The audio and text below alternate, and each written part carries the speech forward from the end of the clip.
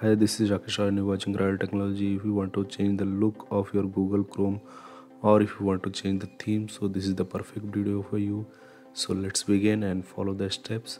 So just open the Google first in Google Chrome, then type here material new you tab, then hit enter, then open the first URL from here, and once you are here add this extension to your Chrome. Click on add Chrome, then click add extension, so it will take some time, then it will add your into your Google Chrome. Then once it is added, if you open a new tab you will see this kind of interface. Then you will see the clock, then weather related detail, one search option, you can search anything over here, or a few more options you can add. So for that you have to click right bottom corner this options, and you will see there are so many options are available, but it is disabled. So if you want to change, if you want to enable, you can enable.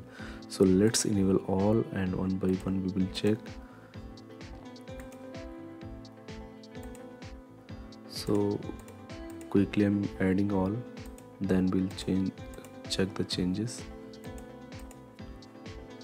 You can check all these things in detail if you want to change the language or the color, or if you want to delete something, backup this theme or restore, you can do that also. And if you want to change the 12-hour or 24-hour format of your clock, you can do that also. So I will choose this 12-hour one. So once done, just click on close over here, and you will see all the changes. Like left hand side we have a to-do list, you can add anything here.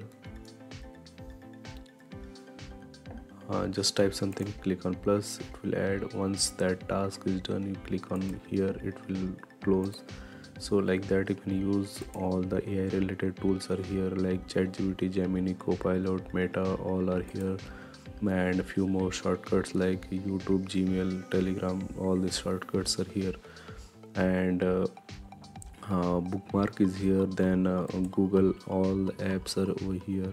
So like this you can use this theme. So if you have any doubt, comment below, or if you are new to our channel, do like, share and subscribe to our channel. So thanks for watching, see you in the next video.